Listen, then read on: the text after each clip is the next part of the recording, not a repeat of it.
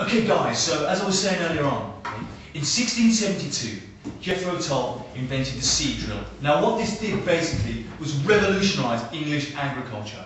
Prior to Jethro Tull's seed drill, any work agriculturally had to be done by hand. The seed drill meant that for the first time, land could be ploughed, it could be furrowed in one simple movement. Now, so guys, what I'm basically saying is, it revolutionised the way that farming was carried out in this country, okay?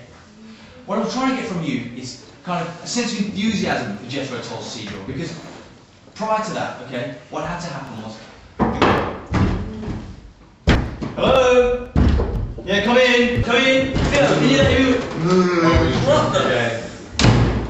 Oh.